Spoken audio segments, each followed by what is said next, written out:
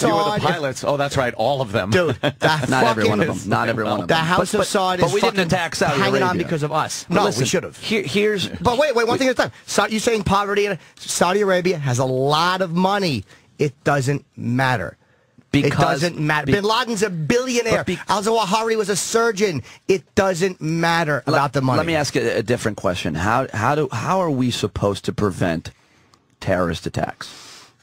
That's if anyone knew that, it would be great. But it's not. But people do have a lot of ideas on how to do that. But it's not by letting mosques go up everywhere and not protesting and not showing signs or imagery of this hate and Islamophobia. That's not it. Because just us living, us driving cars that are nice, us having women that aren't wrapped up in bed sheets walk around in bikinis. I don't necessarily disagree with. I don't necessarily disagree with those and want us killed. And there's nothing we're going to do about changing the way we live. Should we do that? I think that women we should. I think we should care less about all the shit that we buy. I think it's kind of gross in a way. And you know, granted, I'll sell out as soon as I have some money to buy a nicer car. But at the same time, I'm not saying that the things you said are wrong. But why pour a lot more fuel on the flames by saying you can't do this, you can't practice your religion here? Not saying that at all. We're not saying. A lot of people are saying that. No one is saying that. No one is saying everyone is acknowledging they do have a legal right under our Constitution to People are holding up signs that say things about Islam. So what? They burn effigies about George Bush. It doesn't matter what they do, Jimmy. They're not America. We are a much better, more open country. Again, that's our arrogance. Well, that's the arrogance of America. We're better. We should dictate to you. We should figure out why you behave so naughtily and somehow take responsibility for it. I don't have that arrogance. I don't care why they act a certain way. If they're minding their business, we should fucking mind ours. It's very simple. How come we're not invading over the fact that they're fucking throwing rocks at their women for rape victims are being fucking killed? They're barbarians in a lot of those places. Right. So I don't want to hear about how the U.S. should try to win hearts and minds. I don't care. You just said when they start being like us, right? No, I didn't. What did I just say? I don't know. What did I say? I forget exactly what you just said. The point I'm making is the U.S. holds up protest signs. People don't like something, and we're so ingrained. Political correctness has so ingrained us to believe don't speak honestly about what's bothering you. Right. I don't want to see any signs that say Muslims should be killed. Honestly, I don't want to see that kind of shit. But when they're holding up a bunch of signs saying that they don't like the fact they're angry at Islam, good. Be angry at Islam. Why is it such a peaceful religion when all these acts are committed in the name of it? It's not even. But that's not the point I'm making. And I'm not saying that people can't say however they feel. And you know, Jimmy, I'm not a politically correct guy. No, I'm not saying you are. But that being said, the question is, how do we prevent future terrorist attacks? Well, one thing we can do is try to prevent people from wanting to be terrorists. We have active propaganda right now. The CIA uses all the time to prevent that. One of which is sending this guy, who is the imam, over to many Muslim countries for outreach. It's the best place to practice Islam is America. Is his message? That's propaganda. Make no more mistake. We're trying to convince them that being a Muslim in America is a great thing. Sure. That the CIA has a tough job. The FBI has a tough job. The other thing, of course, we can do is just spend a ton of money on counterintelligence. And how about one time? This is what bothers me. No one says they don't have the legal right to practice their religion. And I spoke from personal experience. But that's how it's interpreted, Jim. But that's, again, not my problem, the way they interpret it. Hold on. I can't spoon feed other grown-ups. Sometimes they have to take responsibility for their own thinking. It's not the arrogant white America's responsibility to not only give them the message, but feed it to them slowly. No one is saying they cannot practice their religion. The government should not get involved. Offering them another place because it's in better taste. But how about for once Muslims realize, hey, look, we know we have the legal right to do it, but we also know maybe it comes off a little insensitive to victims' families. But how does it become insensitive? You guys hate it when you get painted. You guys all hate it when you get painted the same way any other radio guys do. You can't stand being lumped in. Jimmy, you can't stand being lumped in with some piece of shit hack comedian. For you to say that this guy or any of the people... Are you going to tell me you don't that understand, a billion people all think the same way? Pete, you understand... Just because people worship the same way hold on. does not mean they want to right, but Catholicism is all taking the hit for the molestations. They're all... And they shouldn't. Fuck, well, yes, they should. should. Because by allowing that to happen, by them not lashing out, by them not punishing priests, they were, in a way, co-signing it. Even though they weren't molesters, they were co-signing it, and they thought the better good was then to why protect isn't the anybody religion. Protesting a church being put up next to a school? Billions of why dollars. isn't anybody protesting, based on your argument, a church being put up next to a school or a playground? I honestly cannot speak for why they're not protesting, but because they're not protesting... I don't see you out protesting at any playground. I'm not protesting anywhere, but I talk and I speak my mind, and you know why it's offensive. Even if you agree with the mosque going up and you think that the greater good is that freedom of religion should, in your mind, you know why it's offensive. Put it this way. I don't know why it's offensive. Put it this way. Because they don't think that you... If there was a church going up next to a school where over 2,000 kids were raped in one day, there would be protests about a church going up next door to the school.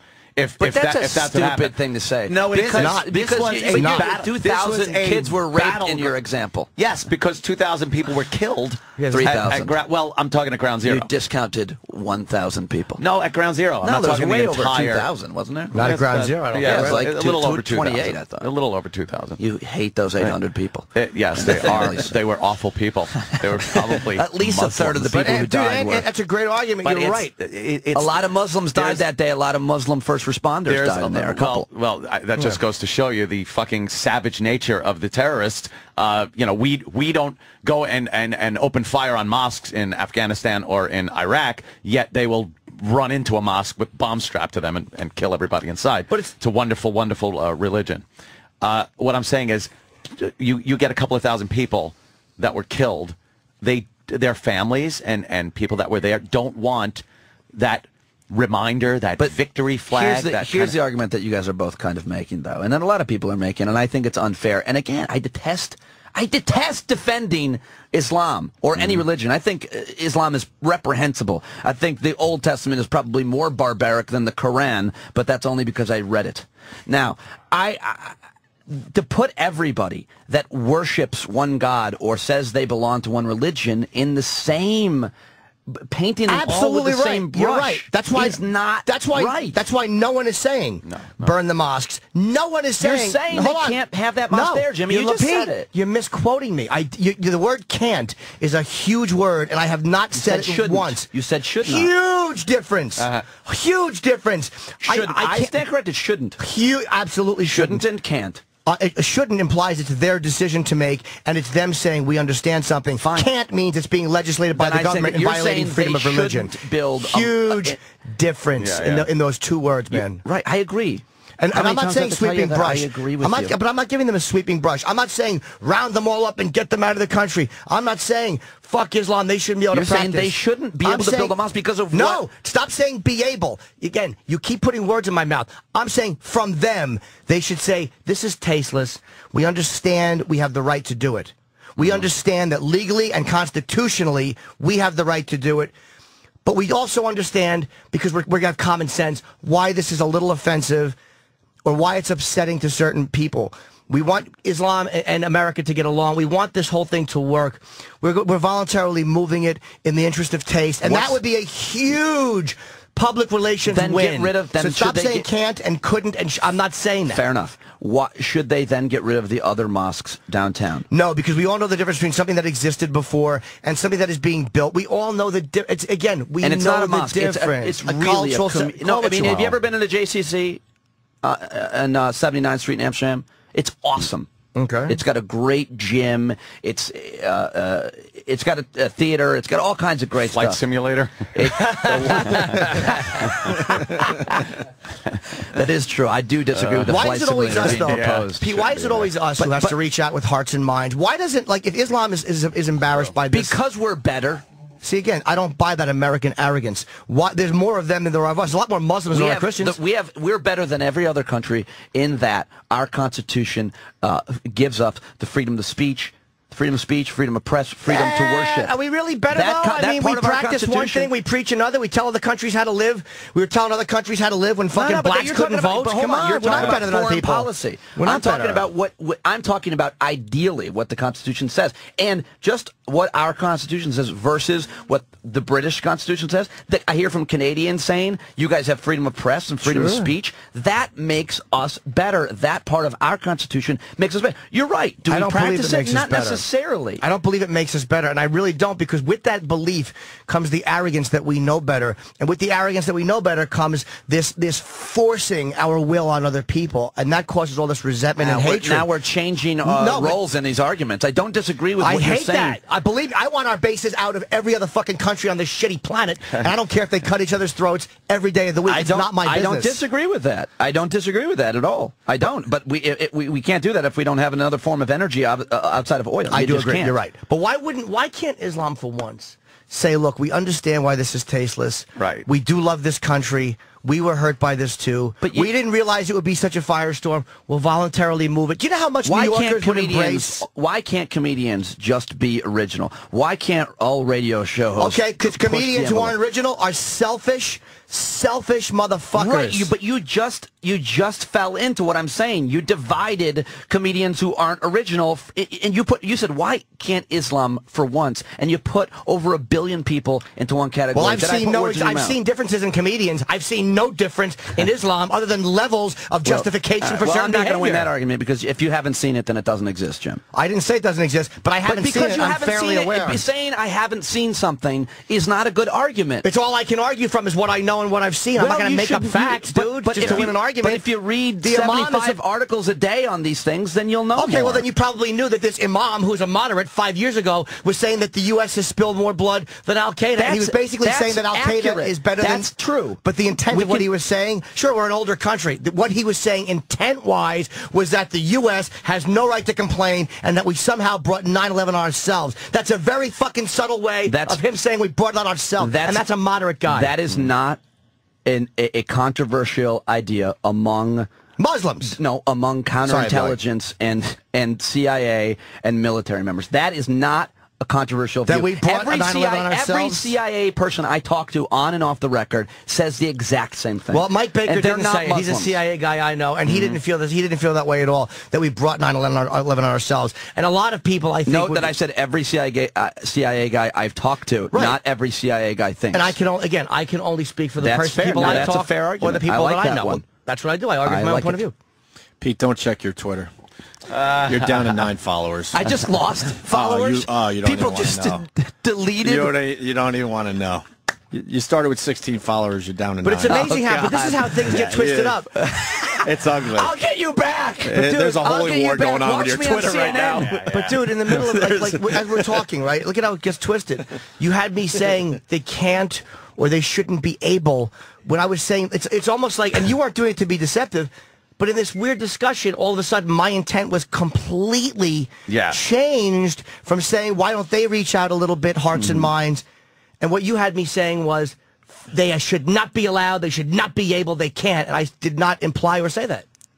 You're right. I misconstrued what you said. But, Pete, what would you say to the victims' families? Well, I've heard... Because they're the ones that are really affected the most by this whole thing, right? Listen, I wouldn't say anything to them, man. I wouldn't, because I don't pretend to imagine what it's like to lose someone. This Cindy Sheehan, this lady who's protested, war. She lost her son in Iraq, and a lot of people hate her. Listen, I have 2 kids. I don't pretend to know what it would be like to lose one of my children. I listen to the victims' families and what they say. And, Ted Olson is this conservative Republican lawyer who defended Bush and Bush v. Gore and helped him become the president, of course, right? And his wife, Susan Olson, Barbara Olson, I believe her name was, died on one of those planes. He said, I know this is going to make me popular, but I absolutely think that they should put that community center up exactly where they wanted to. So, and then I think probably the majority of the victims' families are against it. I think probably the majority of Americans are against it. But the majority of New Yorkers are not. So it's, and the majority of New Yorkers are against it. Yeah, I thought they were. Sure they are. Well, we saw. I thought they were not. I thought it was 65. Around 65%, the last one I heard was 54%, right? and then it went up to like 62, I think. 60-something percent. I may be wrong. but you know what? I don't really care what polls think. 1 in 5 Americans can't find America on a map and think that, the sun revolves around the earth. So I don't, we deal with polls a lot, in political shows, and I just think that people are very